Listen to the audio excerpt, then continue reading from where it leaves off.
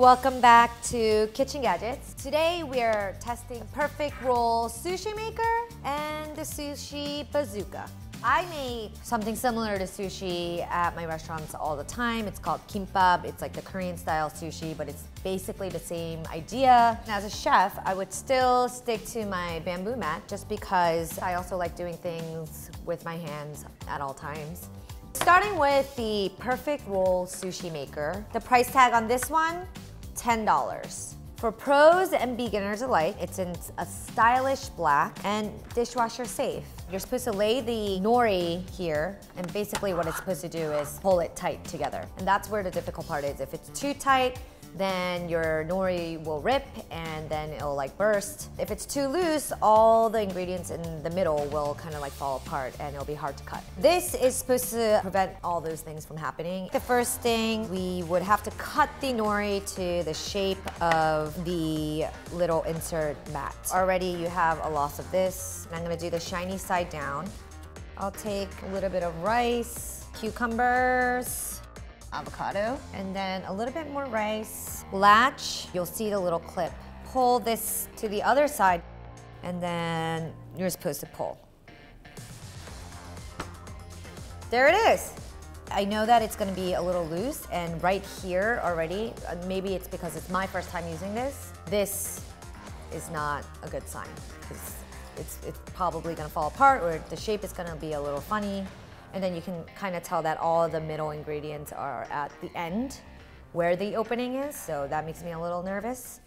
So the bazooka is so interesting, and there's a lot of thoughts that are going through my mind when I see this. And it is priced at $6.69. You're not cutting the nori. This is for the exact size of a roll. First thing, you will put a little bit of rice on each side of the bazooka. It's like saying that too, bazooka.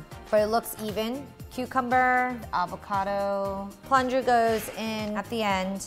You are supposed to close like that. There's a cap at the end, and what this cap is supposed to do is make sure that the end of your sushi is nice and tight. Sushi inside is supposed to go right on the end of the nori.